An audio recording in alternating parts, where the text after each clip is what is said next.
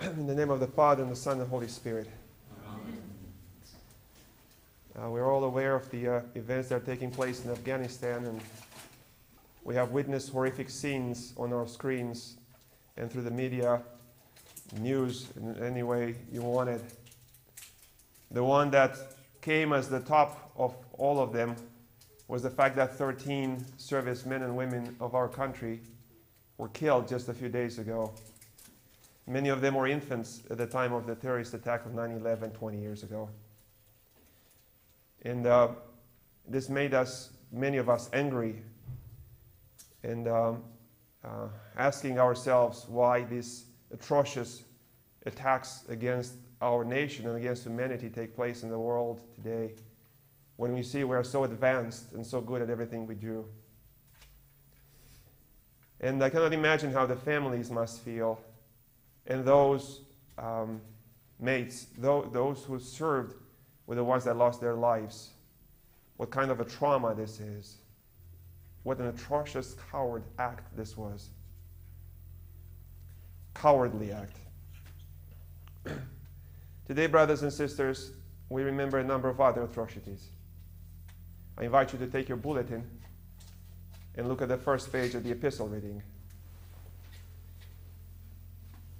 The greatest atrocity of all is the one that the epistle reading brings to us today. Did you notice that? Let us go 4 lines down the text there. It says, Brethren,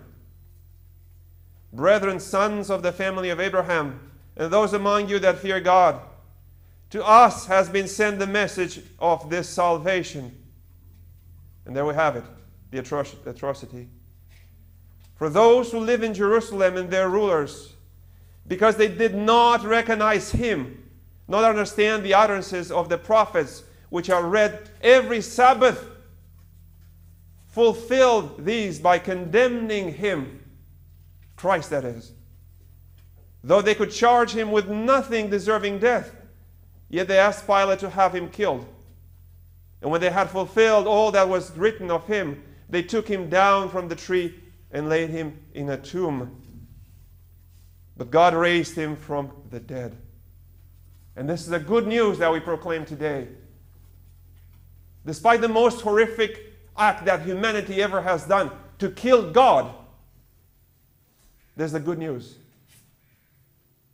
The good news of the resurrection and of death being destroyed and sin, illness, cancer, COVID being trampled over.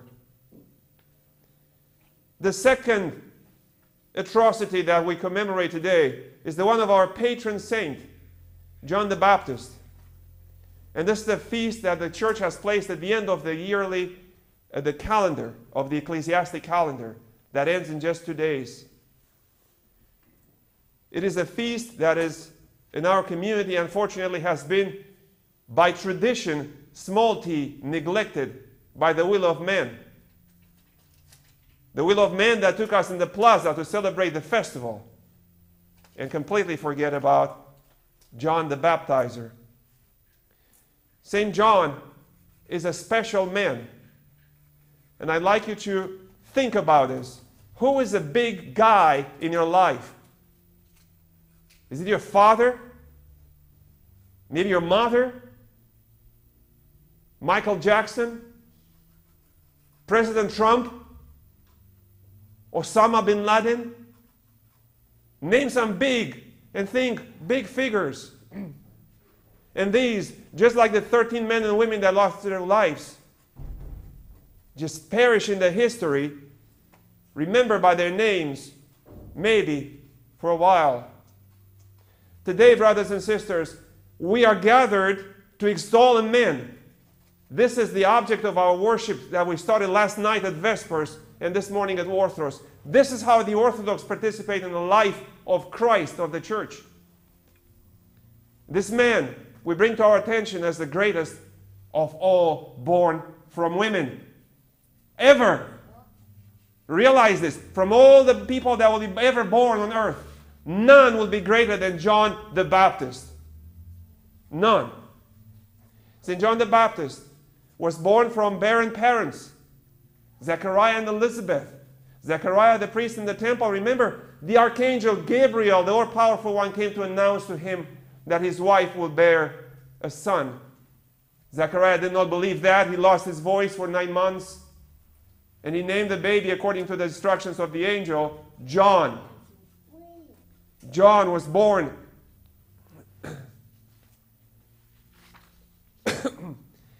John was born of Elizabeth, the barren one.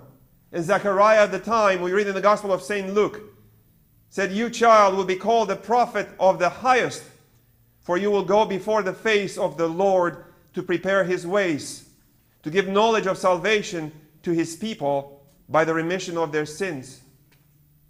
In the Gospel of St. John, we read in the first chapter, there was a man sent from God whose name was John.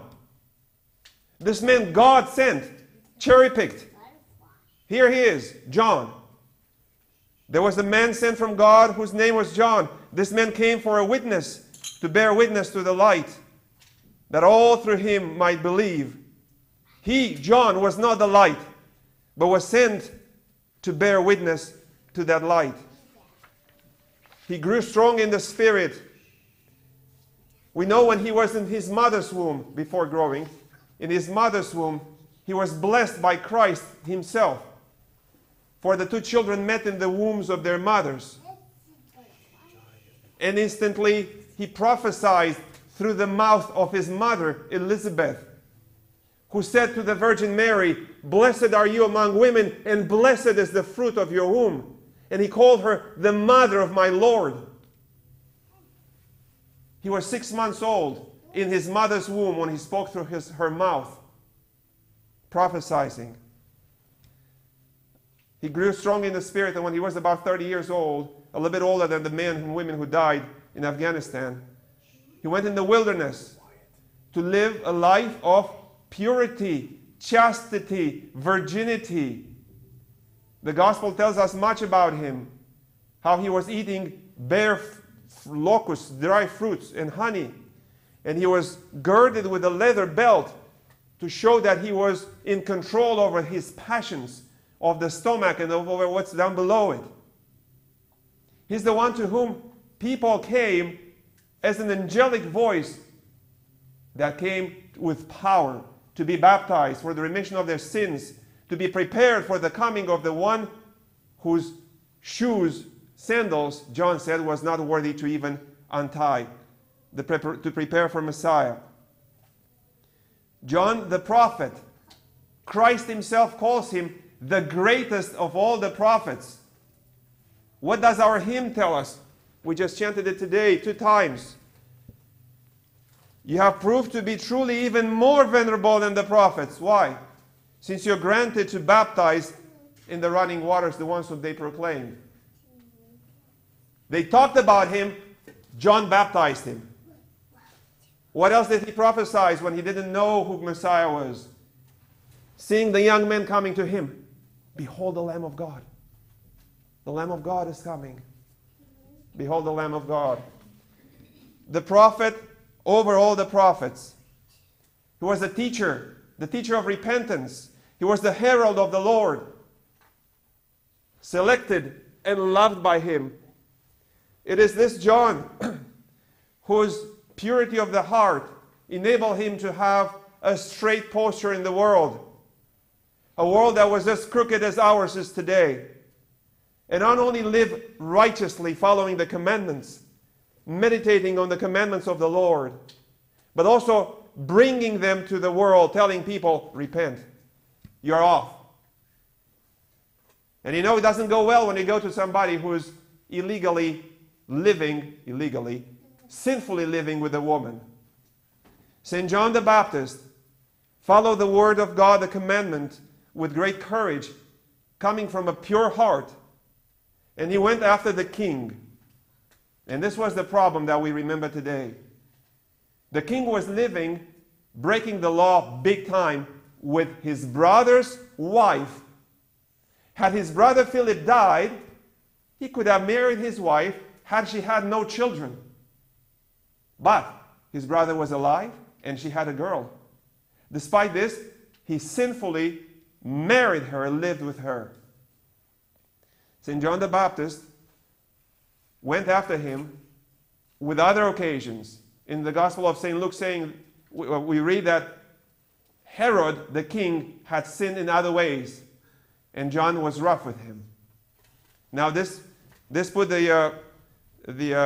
the straw that broke the camel's back here, when he went after his private life that was actually publicly seen. Last night at the Vespers, we heard in the beautiful hymnology that reminded us of the Holy Thursday hymns a few things that describe a birthday party. I know you guys, those with kids, Paul, you like to have birthday parties for the kids, and we train them early from young ages to celebrate and have lots of things and receive the gifts and give to others and eat and all the desires of our hearts to be fulfilled, and if they are not, God forbid, for the parents. Now the king celebrated his birthday. At this party, the forerunner's head was cut off and brought in on a dish. O unsavory banquet, replete with profanity and bloody murder. What profanity? Herodias' girl, Salome, performed a belly dance, probably mostly naked. And the king and the others got very excited. She danced the disciple of the evil. She danced the disciple of the all evil devil. That's how the girl was called. The disciple of the all evil devil. And took your head. O banquet filled with blood. O lawless Herod, offspring of falsehood. But if you had sworn, we're told here, if you had sworn, if only you had not kept your oath, for it was better to have lied and attained life than to speak truly and to cough off the head of the forerunner. In the midst of the drunkenness and partying, whatever his oath was, beyond any imagination, I'll give you anything you want, up to half of the kingdom. Really? Who in the right mind would promise this? Well, it got to happen. The girl, the disciple of the all evil devil, at this drinking party of deceit, with Herodias in a rage, for she hated John the Baptist, we run in this final situation when Herod is asked to bring the head of St. John the Baptist. And this is the product of his debauchery, of his desires being followed, as being empowered to have everything and anybody, to commit the second greatest atrocity of mankind. The beheading, the murder of the greatest of all prophets, John the Baptist, who is not only the greatest of all the prophets, a teacher, the herald, but is also a martyr.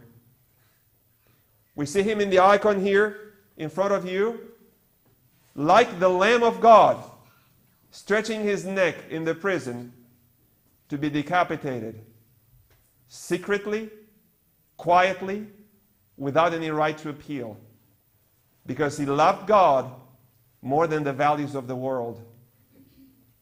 He loved God more than the values of the world, and he stood by the values and the commandments of God. What a great example he is for us.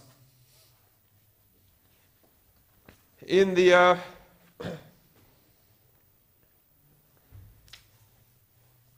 great picture of this murderous banquet, birthday celebration, we look at two characters that are opposed, Herod and John.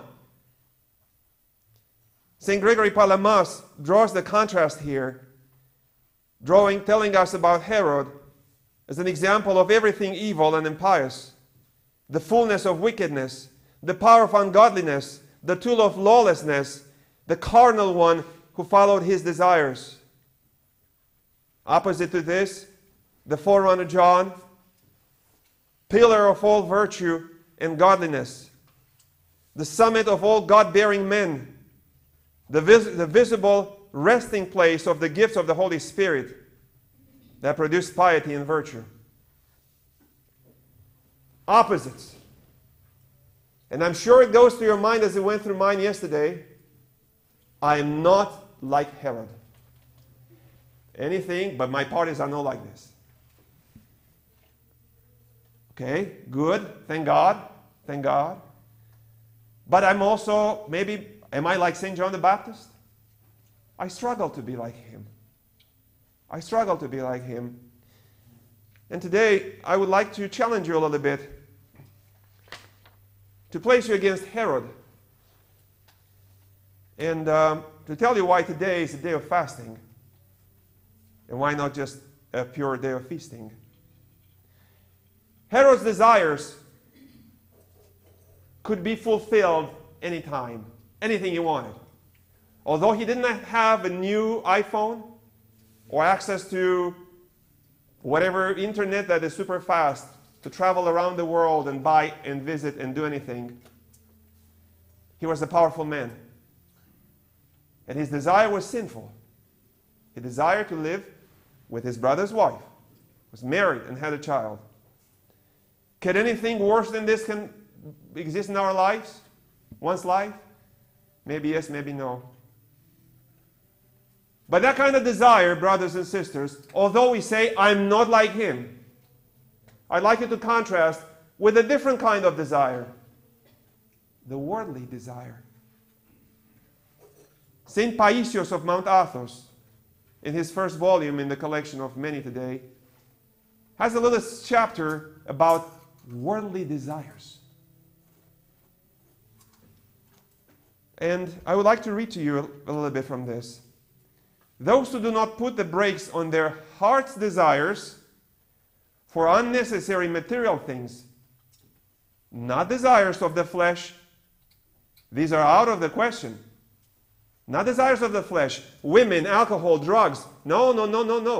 These are out of the question. What he's talking about here, the heart's desires for unnecessary material things. And do not gather their mind inside their heart in order to offer everything they have together with their very soul to God, will be very miserable. And the nun asks him, Geronda, is it always bad to desire something? No. The heart's desire is not bad in itself. But when things, even things that are not sinful, take up a piece of my heart, they diminish my love for Christ. When things, even things that are not sinful, take up a piece of my heart, they diminish my love for Christ. Again, this kind of desire is bad because the enemy reduces my love for Christ. When I desire a useful thing, like a book, for example, and it ends up taking up a piece of my heart, then that is bad. Why should the book take a piece of my heart? Will I desire the book? Where will I yearn for Christ? Any desire, no matter how good it appears, cannot rival the desire for Christ or for the Panagia. When I give my heart to God, will not God give me his entire self in return? God seeks man's heart, for he said, my son, give me your heart. If man gives God his heart, God will grant him his heart's desires, as long as they will not be harmful to him. Only a heart given to Christ is not wasted. And only in Christ does one find in abundance the gift of divine love in this life, and heavenly exaltation in the next life. We must avoid worldly things and not let them occupy our heart. We must use only the simplest means to accommodate our needs. We must make sure, however, that the few things we use are sound. If I use a beautiful thing, I give all my heart to that beauty, and I leave nothing for God. For instance, you pass by somewhere, and you see a house with pretty marble work, designs, engravings, and so on. You admire the stones, the bricks, and you leave your heart there. Or you see a beautiful eyeglass frame in a store, and you desire it.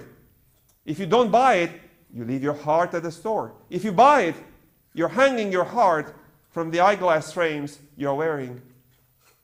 Women are especially vulnerable to this kind of deception. Few of them do not waste their hearts on vanities. What I'm trying to say is that the devil robs them of their rich heart through all these ephemeral, colorful, and shiny trinkets.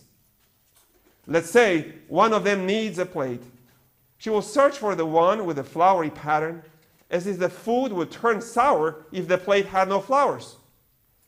Some spiritual women may instead be moved by serious patterns, such as a double-headed eagle, and so on. And they wonder, why don't spiritual things touch me? Well, how can the heart be moved by spiritual things when it is scattered in cabinets and plates? You do not actually have a heart anymore. You only have a piece of flesh which beats inside mechanically, tick-tock, like a clock, just to make you walk. It is because the heart is dispersed to so many things, a bit of it going here, a bit of it going there, that nothing is left for Christ. And the nun asked him, in other words, Geronda, even these simple desires are sinful? And he answers, these simple desires, even when they are not sinful, are actually worse than the sinful ones. A sinful desire will shake a man at some point, and his conscience will bother him, and he will make an effort to repent. He will say, my God, I have sinned. On the contrary, these other desires, the worldly desires, the ones that we call quote unquote, the good ones, do not concern him at all. He believes that he is doing well. I love well-made and beautiful things, he thinks. Besides, God created everything beautiful. Oh yes, but his love is not to go to the, but his love does not go to the Creator. It goes to his creation, which is why we should break off from every desire. When someone makes an effort for Christ by sacrificing what he loves, no matter how good what he loves is, God will grant him an even greater peace and rest. So how do we get to the point of receiving from God from what we sacrifice? How can we sacrifice the things that we value so much and we consider beautiful, including our families, our children, our homes, our cars, our church, our carpet, our icons? Let us think of St. John the Baptist, the man with a pure heart, chaste, the virgin. St. Paisios wraps it up. Before the heart is cleansed, it has worldly desires and finds joy in them. A heart that is not cleansed finds joy in the worldly desires, just like I do. But when it is cleansed and purified, it no longer tolerates earthly desires, and its joys then are spiritual. The heart is purified when it loathes worldly desires. But until this happens, it is attracted to them, to the worldly desires. But you see, we do not want to upset the old self. We would rather do him all kind of favors. How then can we become imitators of Christ? We do not want to upset the old self. Well, Herod had the power to upset himself, the old Herod. who had taken the oath, to break that oath and say, no, enough. We're not going to cut this guy's head. But he did not. Because of his pride, because of his pleasure, his desires being fulfilled. He's condemned. And the death he died with his wife were so shameful. This is the reason why the martyr John the Baptist, unlike other martyrs of the church, is remembered in the feasting with fasting. St. George, of course, St. George falls during Lent. St. Demetrius, the great martyr, for instance, and all the other martyrs. For none of them do we fast. But for St. John the Baptist, the strict fasting, in observance of the atrocious act of Herod, who could not control his passions, his desires, is a lesson for us to work on our own desires. And the thing saying, I'm not the king, I don't have the party like this, and I don't drink myself on the table, put that to rest and listen to St. Paisios. Because what he's saying to us today, with a little bit harsh voice of the prophet, is, wow, we better wake up. We are like Herod. We are being told we live in pleasures, and there's no room in our heart for Christ. And what do? We kind of take that chunk of the heart that belongs to Him and give it to our heart's desires. And we call ourselves good. And we continue to pat ourselves on the back. We continue to dream about the festival, about the church, about our families.